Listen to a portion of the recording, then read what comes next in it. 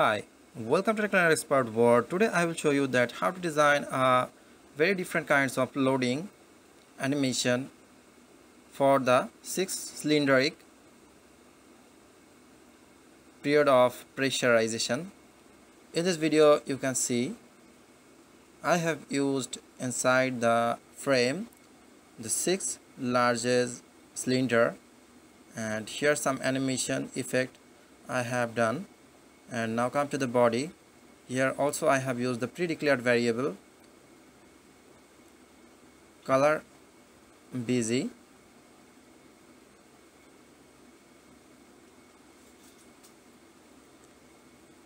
So here is the freeze system. Like every cylinder, the lower side you can see a particular shape of the different color that is fixed, and one is the upper side what is moving up and down. So this freeze will shows the cylindric period of the freeze option. And now come to the nth child 1, nth child 2. Here you can see I have used the different types of color. Like this is the animation stranger, it microsecond, which is defined inside the animation delay, because when it's going up it will just freeze for the 8 microsecond, which is not countable. It's a very low amount of freezing set time.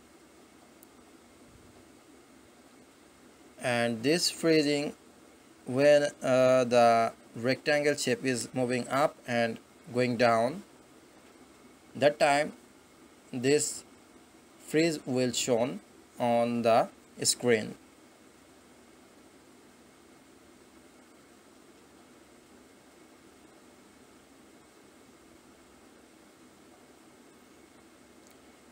If you want to write down the opacity 1, this will not show any kinds of blur option. So for blurring we used opacity inside the CSS form. And here you can see the after freezing option. After freezing architecture, you can see when it's going up and coming down, that time it's little bit freeze for a small amount of time. And here you can see the linear gradient.